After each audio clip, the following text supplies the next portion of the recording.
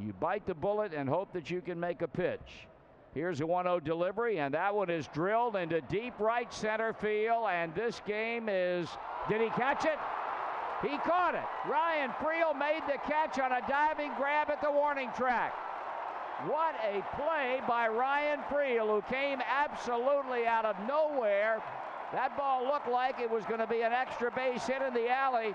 He raced deep into the power alley, and on the warning track, he dove for the ball and made the catch. What a defensive play by quite a baseball player, Ryan Freel. They are standing here at Great American Ballpark in appreciation of one of the fine catches we've seen all year long. They love the effort. It is amazing, a sustained